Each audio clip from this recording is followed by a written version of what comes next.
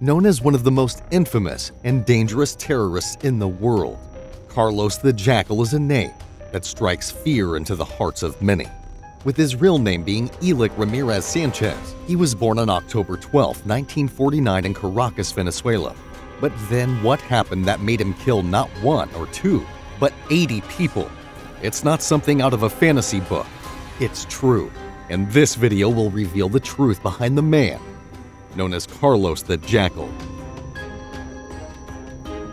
Ramirez Sanchez, a son of a Marxist lawyer Jose Altagracia Ramirez Navas and Elba Maria Sanchez, was born in the quiet town of Michelena in Venezuela's Táchira state. But imagine a mother's heartbreak when her plea for a Christian name for her firstborn is dismissed by the father.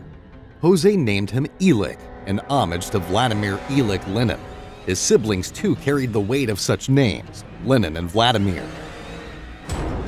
In 1959, young Elik found himself drawn into the young movement of the Venezuelan Communist Party.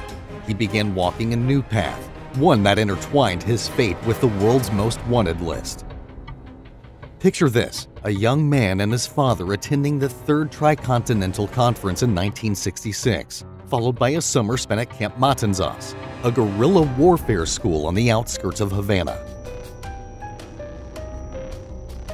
Soon after, his parents separated, and his mother took her children to London.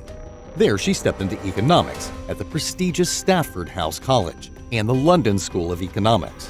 In 1968, the Sorbonne in Paris almost became Elik and his brother's new school, but the final choice was Patrice Lumumba University in Moscow, known for recruiting foreign communists to the Soviet Union. The year 1970 marked a turning point. Expelled from the university, Moscow lost its charm. It was then that Beirut, Lebanon, called out to Ramirez Sanchez. He volunteered for the PFLP and trained in a camp outside Amman, Jordan. After his training days with the PFLP, Carlos found himself stranded. Jordan had ejected the PFLP, and Carlos had no choice but to take his skills elsewhere.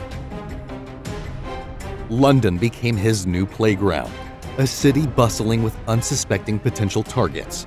He began compiling a list of names that would soon become his harrowing legacy. Kidnapping and assassination was the game, and Carlos was ready to play. His first mission came sooner than expected. The target, Joseph Seif, as the president of the retail giant Marks & Spencer and a prominent figure in the British Jewish community. Seif was a significant target. On December 30th, 1973, Carlos, gun in hand, forced his way into Seif's residence. One bullet found its mark, seriously wounding Seif. But fate was a fickle mistress. As Carlos prepared to fire a second shot, his gun jammed. Carlos had no choice but to escape for his life, leaving a seriously injured Seif behind. Then in 1974, Carlos switched gears, demonstrating his strategic acumen in the planning of a daring embassy occupation. Picture this, the French embassy in The Hague, Netherlands, occupied by members of the Japanese Red Army, 11 hostages under their control. As the French government was negotiating for the safety and release of their compatriots, Carlos launched a chilling diversion, a grenade thrown into a Paris cafe and shopping arcade, resulting in a terrifying explosion that claimed 2 lives and wounded dozens. The French, rattled and desperate, acquiesced to the demands of the Japanese Red Army within days.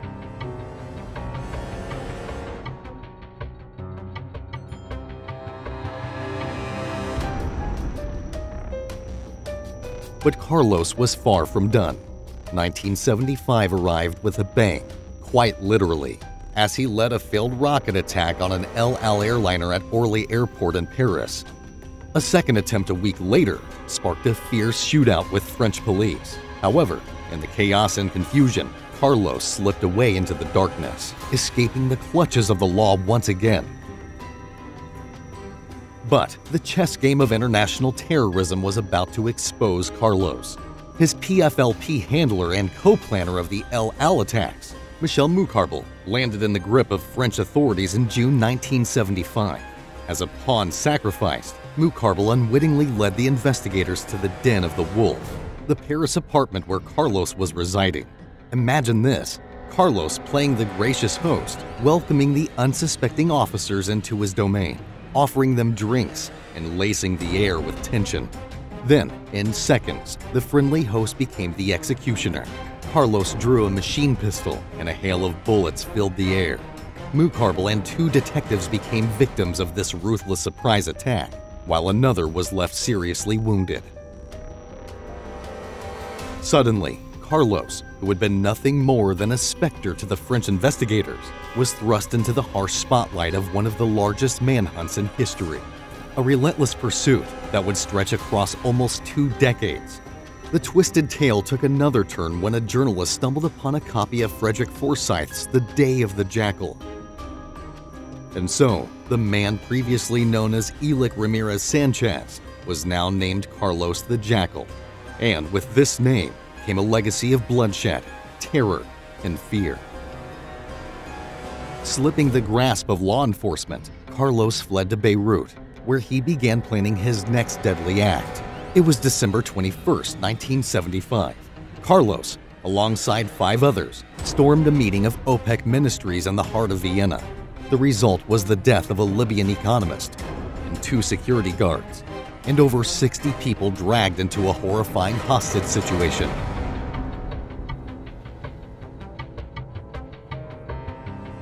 Imagine the terror as Carlos secures an aircraft, releasing a handful of hostages, but keeping 42 captives in his grip.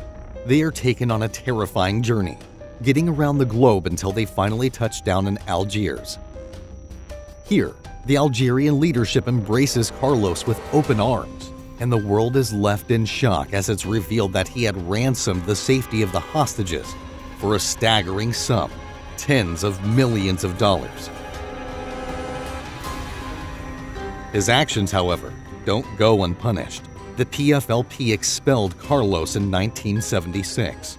But it doesn't mean that Carlos's journey came to an end with his expulsion from the PFLP. In fact, he found new alliances in unexpected places. Libyan leader Muammar al-Gaddafi and the East German Stasi extended their support to Carlos. With a base in East Berlin and a workforce of over 70 people at his disposal, Carlos was back in the game.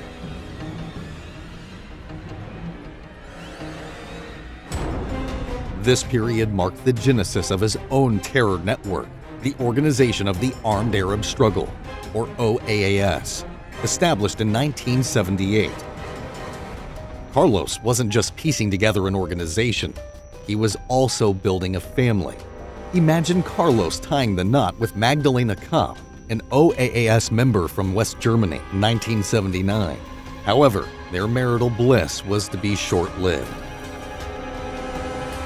In 1982, the arrest of Carlos's spouse, Magdalena Kopp, by French law enforcement was a catalyst for a horrifying sequence of backlash attacks. France found itself in the throes of an onslaught of deadly bombings, and even Jacques Chirac, the then mayor of Paris, was targeted in this wave of terror. The violent repercussions continued into 1983, leaving a path of devastation and widespread fear. Yet, the pressure was mounting. Western governments were closing in, and Carlos's allies from behind the Iron Curtain began to distance themselves. The game was changing once again, for Carlos and the world. Driven into the shadows, Carlos found sanctuary in Syria during the 1980s.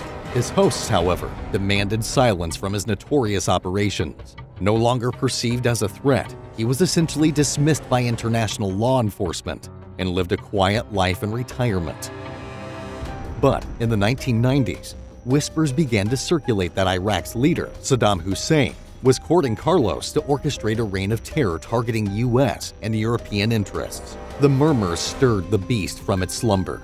Western intelligence agencies resumed their pursuit of the infamous Carlos the Jackal. They traced him to Sudan, and in 1994, French agents seized Carlos, whisking him back to face the justice he had so long evaded. The courtroom drama unfolded in December 1997, resulting in Carlos being found guilty of the 1975 murders of Mukharbel and 2 investigators. His sentence, life in prison. But justice was not yet done.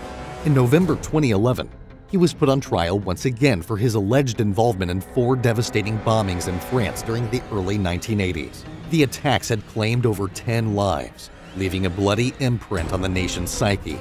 Once more, the gavel came down, and Carlos was handed another life sentence. Yet, the specter of his past continued to haunt him. In October 2014, French authorities levied further charges against him, relating to the 1974 grenade attack in Paris that caused widespread fear and devastation. This trial came to a close in March 2017, and Carlos, the once untouchable Jackal, was dealt a 3rd life sentence. The flames of his reign of terror had finally been extinguished by the relentless pursuit of justice. So, this was the tale of Carlos, an enigmatic figure who roamed the world for almost 2 decades, leaving a trail of blood and terror in his wake. A man who defied nations, governments, and law enforcement for far longer than anyone expected. A name that became synonymous with fear and whose story is unlikely to ever be forgotten. If you enjoyed the video, give it a big thumbs up and don't forget to hit the subscribe button. Also, let us know in the comments if you want to see more videos on similar topics. Goodbye until next time.